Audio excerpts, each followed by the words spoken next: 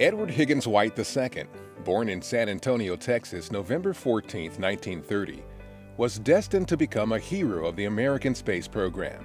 With a bachelor's degree from West Point and a master's from the University of Michigan, White's military career was spent in the air, from Florida to Germany, from Edwards Air Force Base to Wright-Patterson.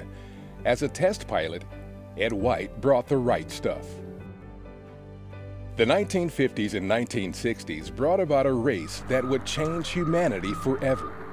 White, along with such noteworthy names as Shepard, Glenn, Collins, Armstrong, Aldrin, were members of these early groups of pilots turned astronauts, some of whom were also West Point grads. We kind of called him a straight arrow, and that's what he was. He was directed toward what the objective really was.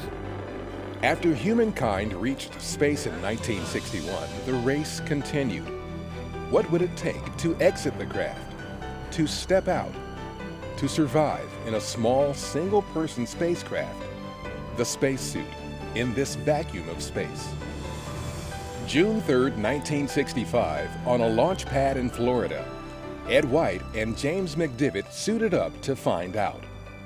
At 2:46 p.m. Eastern Time, Ed White stepped out of Gemini IV, becoming the first American to exit a spacecraft in orbit and walk in space, and the first human to control his own movement via pressurized air.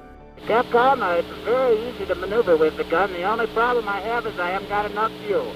It was space euphoria, I think, from Ed and Jim McDivitt to everyone on the ground, and mission control everybody. I mean, it was spectacular.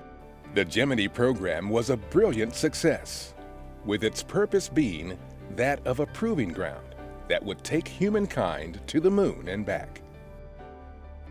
On January 27, 1967, at the now-named Kennedy Space Center, astronauts Ed White, Virgil Grissom, and Roger Chaffee climbed aboard an Apollo capsule for pre-flight testing.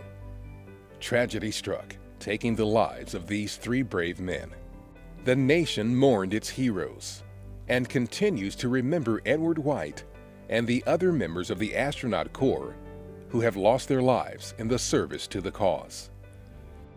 With each successful push of the boundaries of human exploration, Ed White's memory and legacy is honored.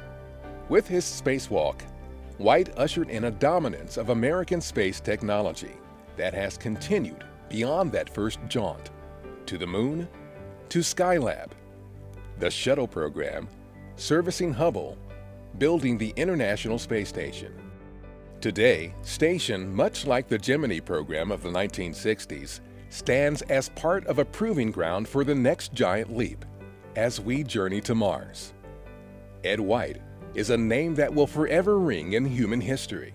And it was Ed that said, "This is the greatest experience. It's just tremendous."